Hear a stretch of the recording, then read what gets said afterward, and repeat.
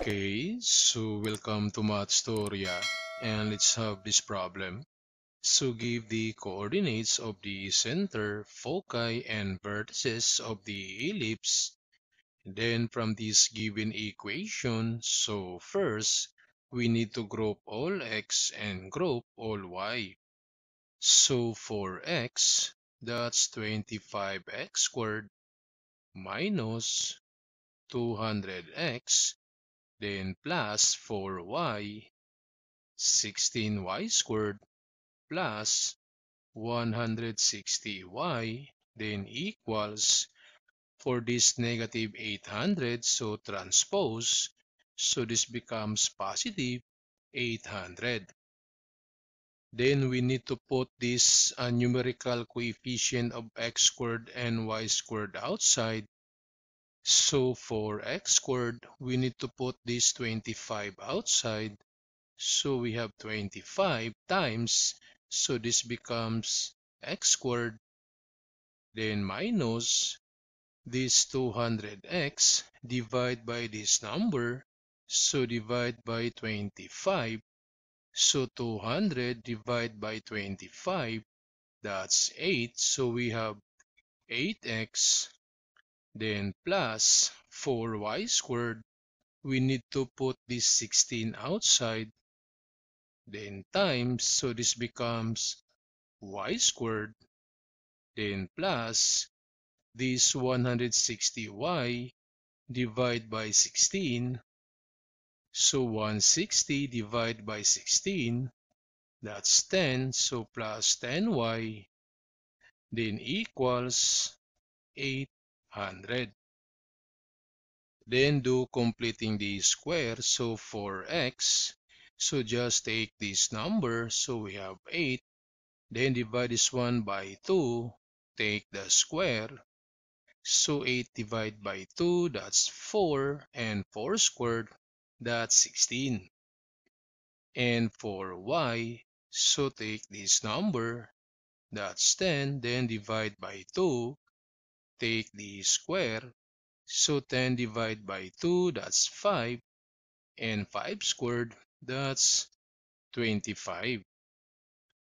Then for the new equation, so we have 25 times x squared minus 8x, then for x, add this number, so plus 16, then plus for y, that's 16 times y squared plus 10y, then plus for y, add this number, so plus 25, then equals positive 800. Then take note that the number you added on the left side must also be added on the right side. Since we add 16 for x, but we have this number outside, so we need to multiply these two numbers and add to the right side. So we have 25 times 16. Then for y, since we added 25, but we have this number outside, so we need to multiply these two numbers and add on the right side. So plus this 16 times 25. Then simplify, so apply the factoring. So we have 25, then for x, factors of x squared, that's x times x. Since this one is negative, so minus, and factors of 16, that's 4 times 4. So we have x minus 4, then to the power 2. Then for y, so plus 16, then times factors of y squared, that's y times y. Since this one is positive, so plus, and factors of 25, that's 5 times 5. So we have y plus 5, then to the power 2. Then equals, so we need to simplify this right side. So we have 800 plus this 25 times 16. So 25 times 16 equals, that's 400.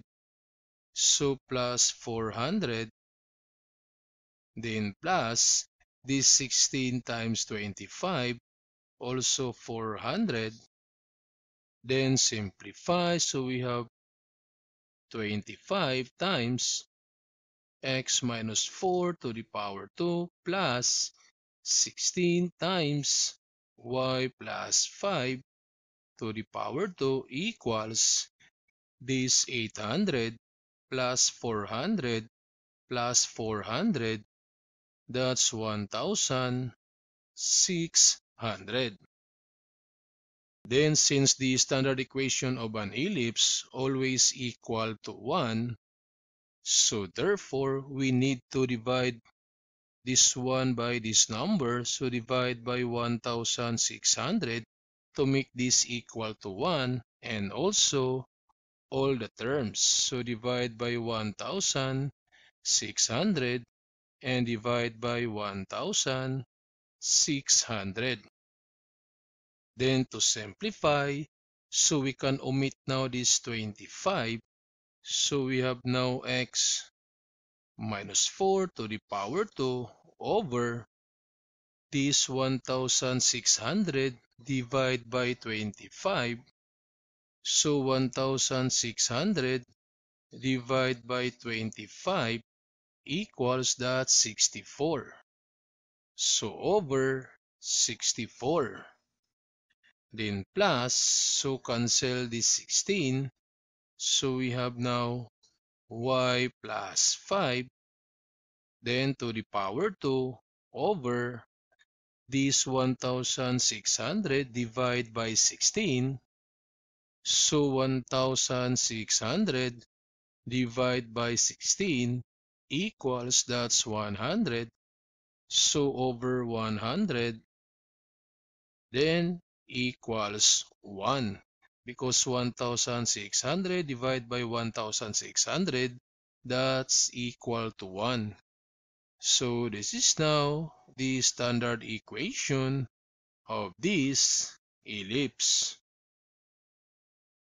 Then to find the center, since in an ellipse, A is greater than B, and A and B are the denominators, so therefore the bigger denominator is equal to A squared. Then from the standard equation, since 100 is greater than 64, so therefore this 100 is equal to A squared. And this 64 is equal to B squared. So therefore this ellipse is vertical because A squared is the denominator of y squared. So again, this ellipse is vertical ellipse.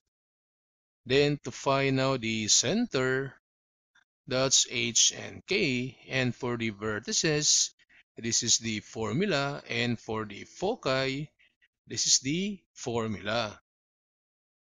So again, to find the center, since center, that's H and K, and from the standard equation, this one is X, so therefore this one is H, this one is Y, so therefore this one is K. So to find out the center, since this one is -4, so therefore H is +4. And for K, this one is +5, so therefore K is -5. So the coordinate of the center is +4 and -5. Then for the vertices, so formula for the vertices, we have H, then K, plus and minus A, since A squared is equal to 100. So again, A squared is equal to 100. So to solve for A, take the square root. So therefore, A is equal to 10. So to solve now for the vertices, so we have H, and H is 4. Then K is -5. Then plus minus A is equal to 10. Then we need to rewrite this one as 4. Then -5 plus 10. And the other one, so we have 4. Then -5. Then -10. So therefore the coordinates of the vertices, so that's 4, -5 plus 10. This one is +5. And the other one, 4, -5, -10. That's -15. So these are the coordinates of the vertices.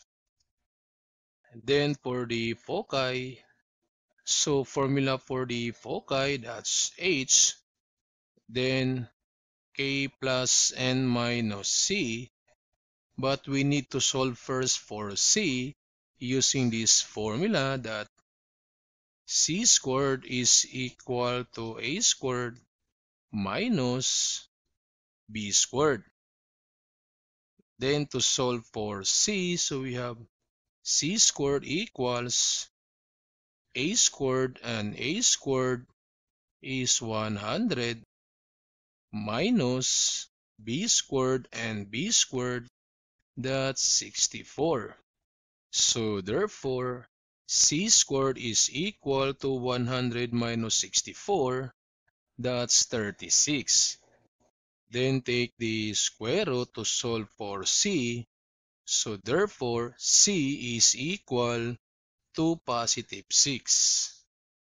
So to solve now for the foci, so we have H is +4. Then K is -5. Then plus minus C, and C is +6. Then we can rewrite this one as 4. Then -5 plus 6. And the other one, 4 -5 and -6. So therefore, the coordinates of the foci, that's 4. Then this -5 plus 6, that's +1. And the other one, we have 4. Then -5 and -6, that's -11. So these are the coordinates of the foci.